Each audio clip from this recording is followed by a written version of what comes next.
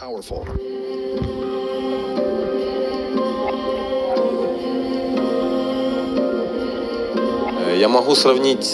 I can compare a strong and weak person with, you know, the wolf and the goose. The strong person is the wolf.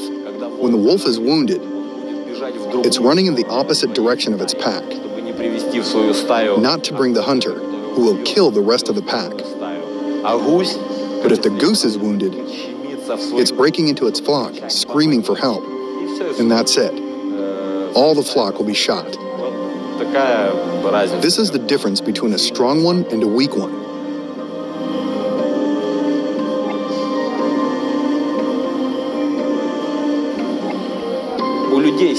People don't have power. Everything people possess is given to them by the Almighty. Everything we possess is given by God, and the way we manage it, right or wrong. He gives strength to someone, and they're crying that they can't. But you just got to be patient, and you'll be able to do anything. When I hold my breath in the swimming pool, they tell me sometime, like, every 30 seconds they say, 30, minute and a half, 2. And I have to do it 3 times, 3 minutes each. When they say it's 2 minutes, I understand that 60 seconds are left, but the air is gone. And I think, even if I pass out, they'll get me out. And my brain will keep working for 5 minutes more. At these moments, I don't think to get out of the water, but to bear with it, and to do it next time. I don't have this next time, if I don't do it right now.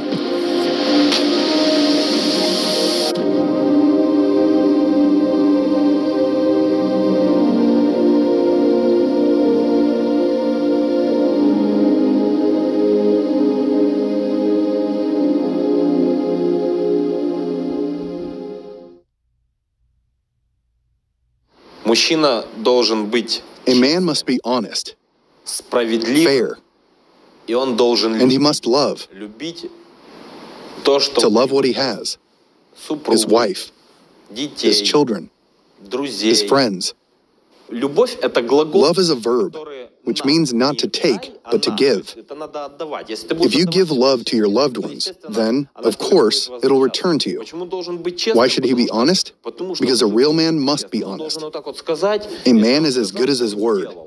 If he says he'll do something, but he hasn't done it, so what's the worth of his word? His mind and actions shouldn't be different. And honor for a man is like, I don't know, if we see a samurai and he loses his honor, that's it. He takes his own life. If you say something and you don't do it, like, I'll do it tomorrow, you won't. You're a chatterbox. You should be beaten with sticks.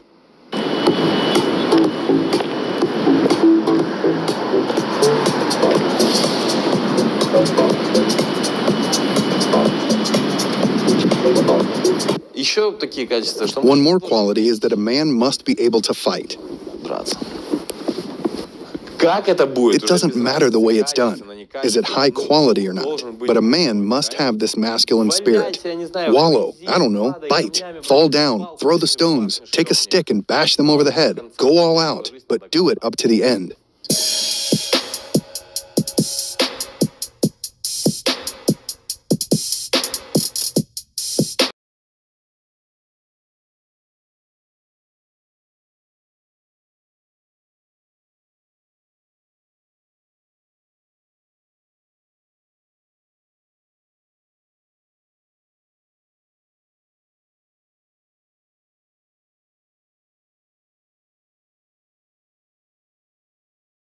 That shit crack.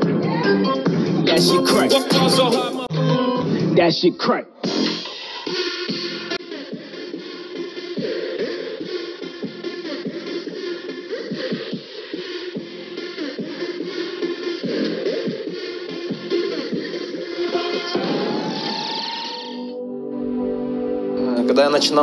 When I was getting into boxing, I wanted to hang out on the block, especially in spring, when the sun was shining.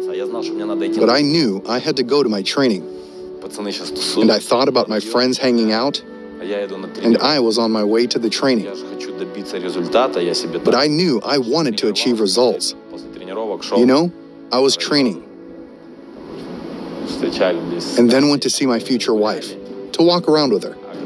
And now when I come to my block, driving my own car, living in my own flat, I see the same guys hanging out on the block.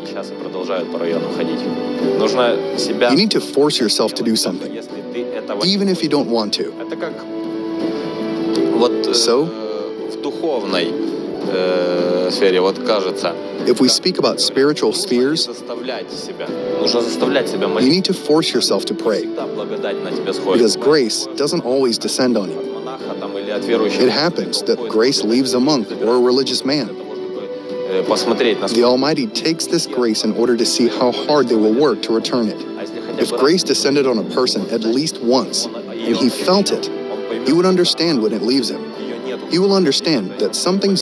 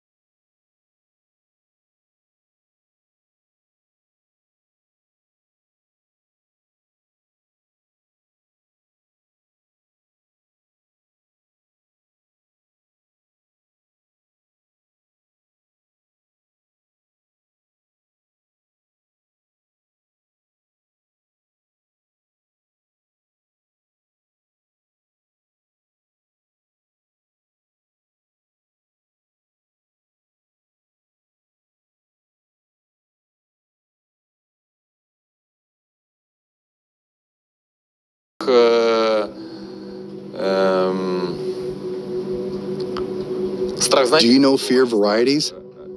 Fear of expectation. Maybe someone is expecting something from you. And when you don't achieve it, they blame you and say you're a chatterbox.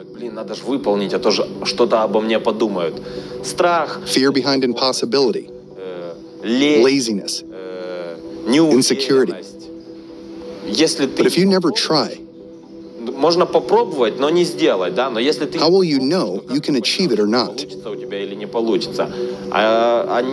These are big words, but yeah, very few people achieve it. You know, there can't be 100 successful people. For example, there are 100 people on the earth, and all of them will be successful. No. 1 or 2 out of them will be successful. And the others will say, it's impossible to be successful. And it's impossible, just because, you know, they don't have an explanation of it. When I got into boxing, I was told to go study instead of training. My teachers asked me, where will boxing take you? Jerry, I'm the greatest fighter that ever stepped foot in the ring. Money will be lost that night. This will be the biggest upset in the century of all boxing. I'm gonna float like a butterfly and sting like a bee. George can't hit what his eyes can't see. All of you chumps are gonna bow when I whip him. All of you. I know you got him. I know you got him picked. But the man's in trouble. I'm gonna show you how great I am.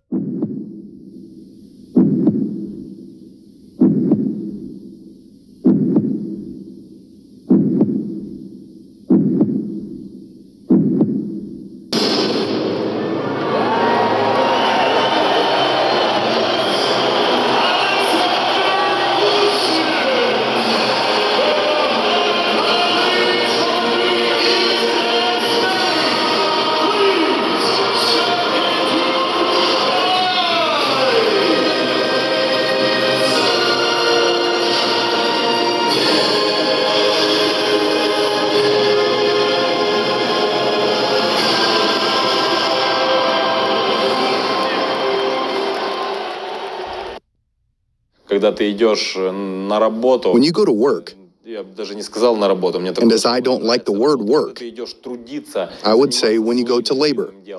to do something you like. Even this is just juggling, but you love it. I think this is a success. And when you go to do labor, and every day you say how much you're tired of this way, this office, this gym, or I don't know, anything you hate, sooner or later, you'll lose it. And if you got up, smiled, enjoyed the sunbeam, you have to be a little sleepwalker, as me.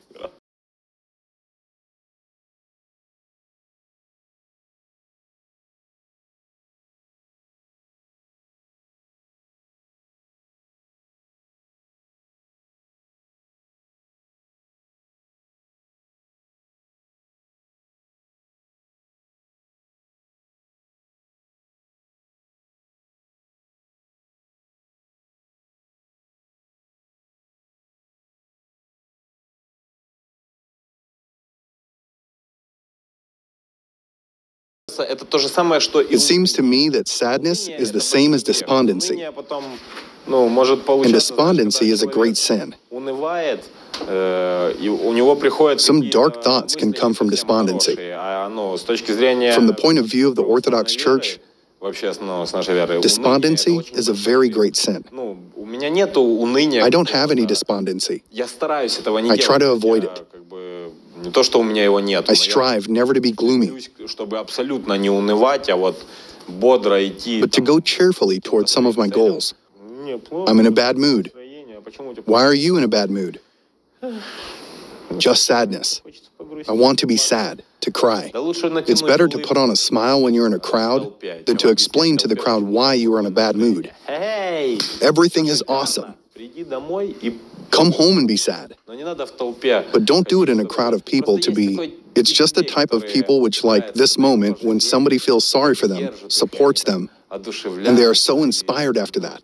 But this is all bullshit. It is a lie. He's upset, and people lie to him to cheer him up. Moody? Get the fuck out of here. Kick him out. And that's it. It would be great.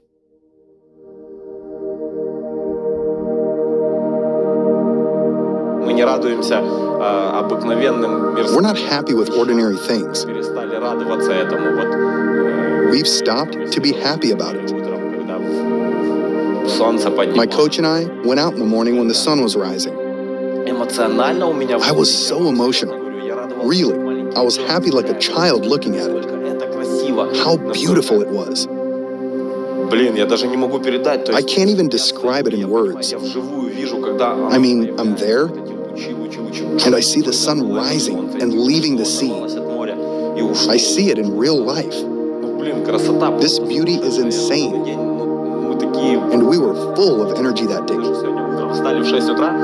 We even got up at 6 today to go there and see it again. I get up on my 2 feet in the morning. I have hands, eyes, strength, thank God.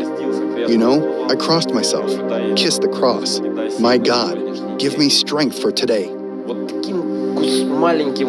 We no longer enjoy such very small things. We want to make money. We want to look better than we are. To buy better clothes, to exaggerate its price.